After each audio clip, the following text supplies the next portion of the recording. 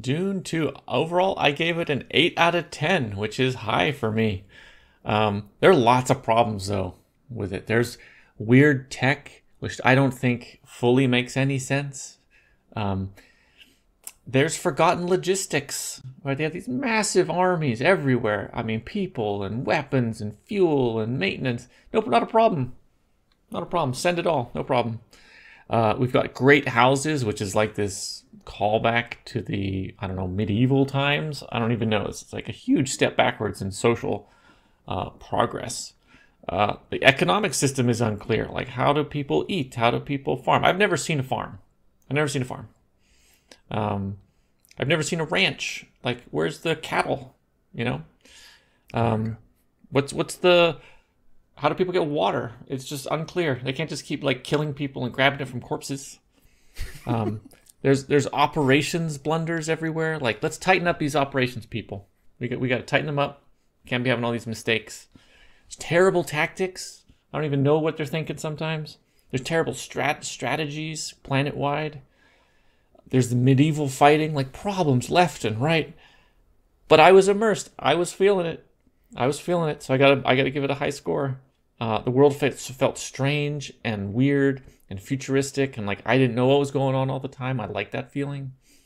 It looked great. It was acted great. So I got to give it an 8 out of 10. Kind of a weird review, I guess. What did you think? You gave it such a high score for so many things that went wrong. I gave it a 5 out of 10.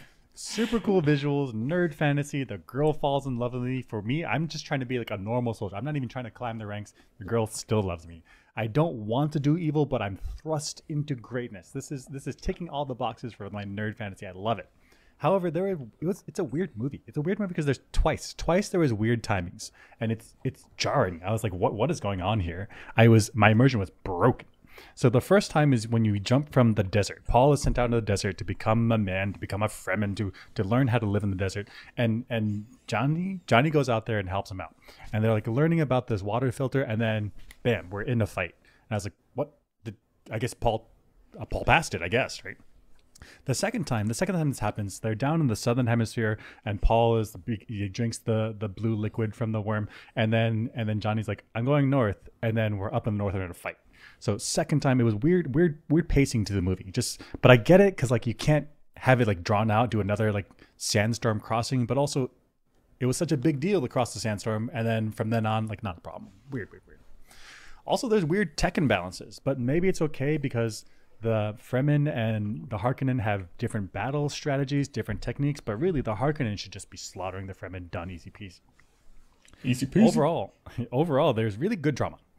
So I feel it. I feel like the tension. I feel like the importance of the events, and I like how Jessica and Paul rapidly ascend to be these like religious leaders. They're all the people, all the Fremens are just they fell into the trap. They fell into the trap that the Bene Gesserit set up like eons ago. And also, I really like how the Bene Gesserit they're very good at playing these multiple threads through time. So if Paul doesn't pan out, they got this other guy that is ready to be their chosen person. They got other threads and other planets, and that's exactly right. That's exactly what the Bene Gesserit should do. Just have multiple threads running throughout the course of history. Super cool idea, nicely executed, but also weird timing, weird pacing stuff. But nerd fantasy, I'm okay with it. Ready to talk about the movie? Let's get into it. Let's do it.